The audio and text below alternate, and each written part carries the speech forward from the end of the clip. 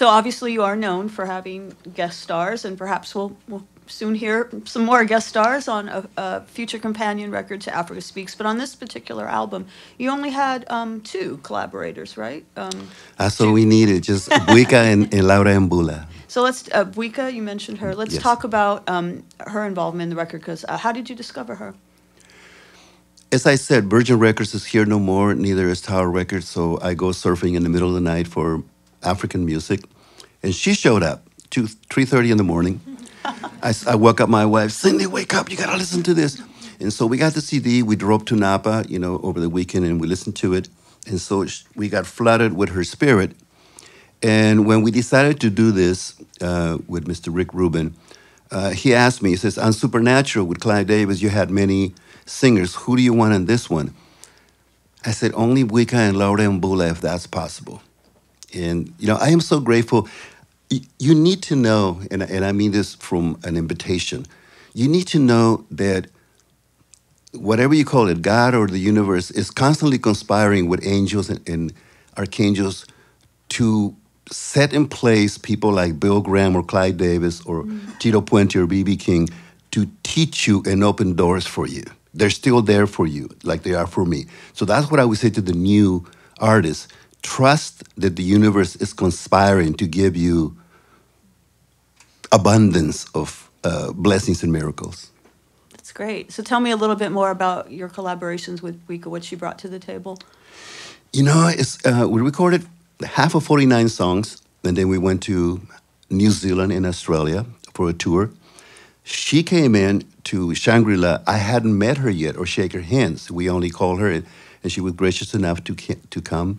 She spent a whole week, and when I finally met her, she says, Maestro, she grabbed my hand, she goes, when I heard his music, I started singing melodies and writing lyrics I never done in my whole life. It was like being on a spell.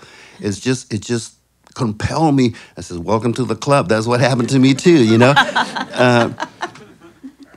I must say that every human needs a ritual, basketball player or whoever. Everybody has a ritual, including the Pope.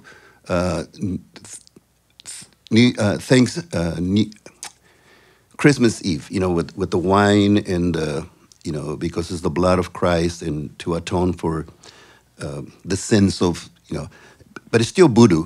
Ritual is ritual. And whether it's the blood of Christ or a goat or a chicken, I mean, voodoo is voodoo, all right? Let's just be clear about that. So what I learned is that the ritual that happened with this experience with Wicca and ourselves, the word ritual is, today we call it MIDI. You MIDI up from your phone to your laptop. You MIDI up your heart to the universe. Why?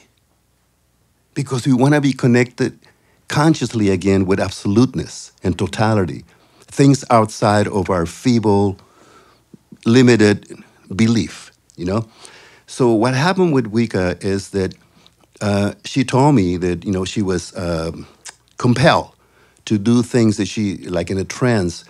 Then we came back, and then she went back to her tour.